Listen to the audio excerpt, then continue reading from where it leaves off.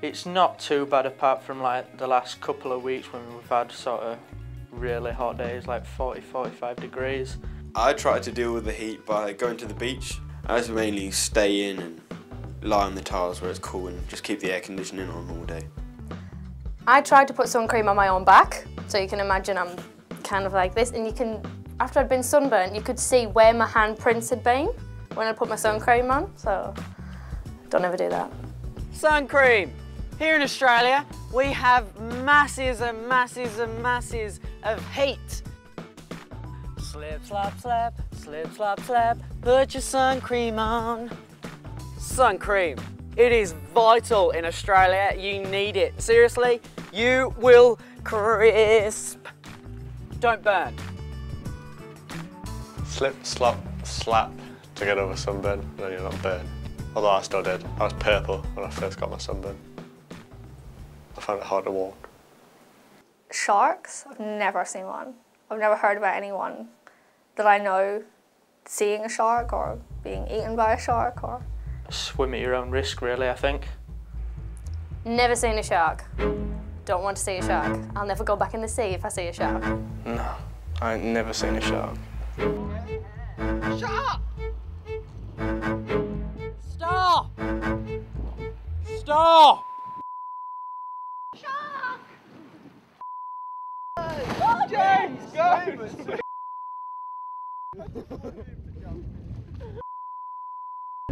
Yeah. He's gone. What happened to him?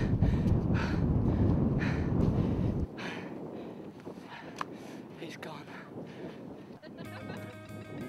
Sharks doing surf rescue, you see them all the time, but never really phased us. Swam with one when it was in the water, and I didn't know it was there until I got out.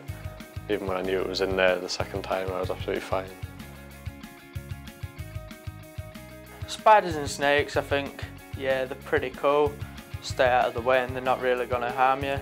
When we first came over, I thought, oh, I'm going to see snakes everywhere. I'm going to see all these spiders, they're all going to kill me and everything. But I've never seen a snake. I don't intend to see a snake. Crikey! Look what we've got here. It's a beautiful orange-bellied, yellow-backed cove snake. Can you believe it?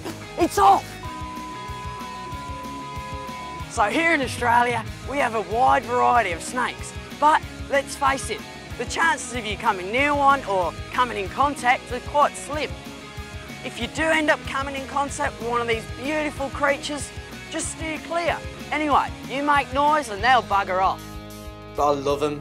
I absolutely love. I was chasing a snake, filming it, and when I was on the way to Joe's, and yeah, I just think they're fascinating. Spiders, not so much, but I can live with them.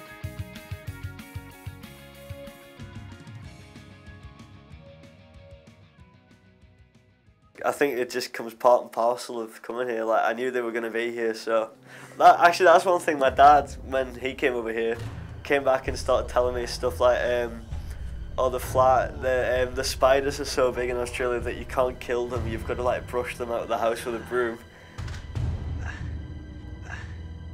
Spiders. Oh. In Australia, we have a massive range of spiders. Now you see this one? Luckily, this one is a friendly spider and you can stroke its back and everything. There are big spiders, small spiders, poisonous spiders, nice spiders. Luckily, it's fake.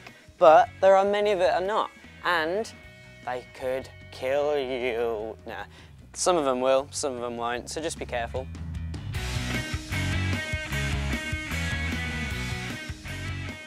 Oh, the flies. The flies are an absolute nightmare. They're so bad.